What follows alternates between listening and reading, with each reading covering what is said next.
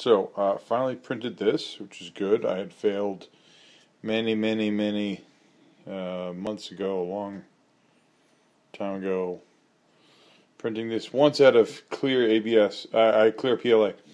The problem is that I think that the Z-axis problems I've been seeing, where sometimes it doesn't go up, where that won't turn much, and it doesn't go up the full 0.4 millimeters it's supposed to. I think that can be seen here. So I let it print without me being here, and like you see that like that step right there seems less tall than the ones before it.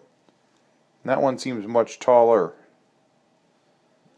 So, and just in general, when I first saw this, it felt like it's not as steep as it's supposed to be.